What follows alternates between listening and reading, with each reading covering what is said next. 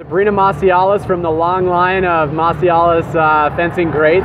Sabrina, finals result today. You come away with second. How'd you feel about that finals bout? Well, I'm a little disappointed because I wanted to win, of course, and I have a very good idea of how to fence Margaret. Like, we fence many times when we train together sometimes. So I really wanted to win, but I'm still happy with the silver.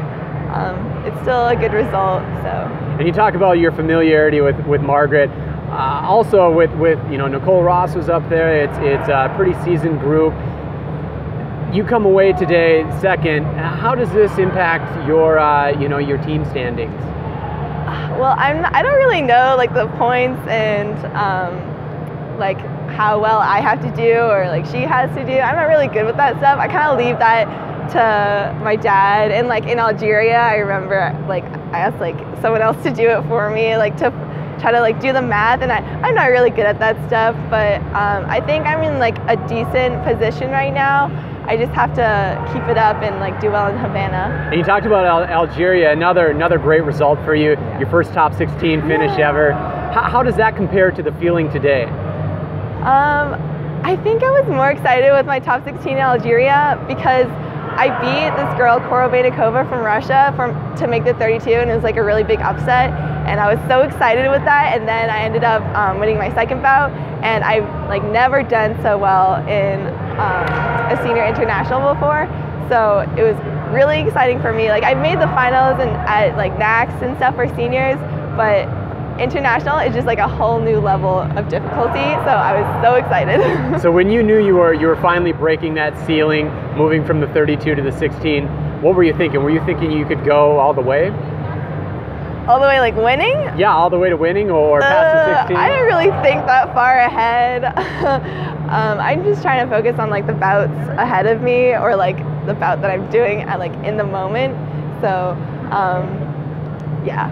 and talking today about second place and it's a great finish, but a little disappointed. You're still smiling and bubbling. Yeah. You're a personality that one can find always smiling. Is that true? Yeah. I don't know. I just find it hard to talk without smiling. I'm just like I guess I'm just a happy person. Sometimes I like smile so much I can't really enunciate my words, because like my face is all like this.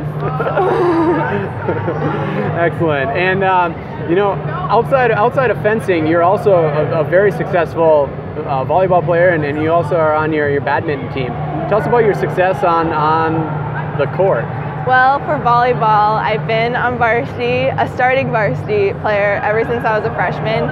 So that's really exciting. And this year, as well as last year, I was the captain, so that was really exciting too. And I made first team all-league last year and this year, so that was cool. And in badminton, I'm like a little less involved in badminton, but I'm still on the team. And it's badminton season right now, actually.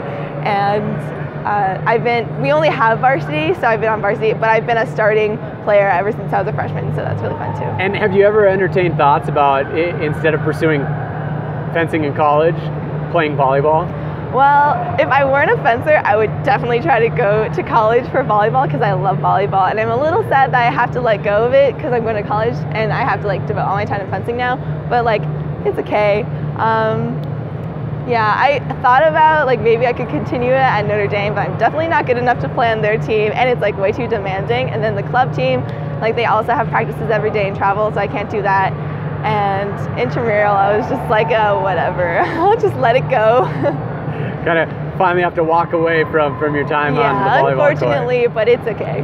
outside of volleyball, badminton, fencing, what do you do to try and get away from the grind of athletics? Well, I like to go on lots of walks. I have like a special walk I do at home, and I always do that. I like to go to this bookstore. Like, I don't have that much time to read, but I really like to read. And I don't even read that much, but I just like it. And there's this bookstore that's like super cute, and I just like looking at the books there.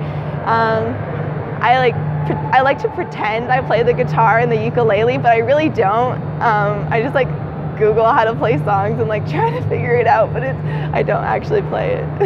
Excellent. Well, perhaps in the next interview with On Point Fencing, it can be one where you're playing for us. I don't think so. All right. Well, then we'll just stick to fencing for the time being. Well, thanks for your time today. Congrats again, and best of luck in Havana. Okay. Thank you.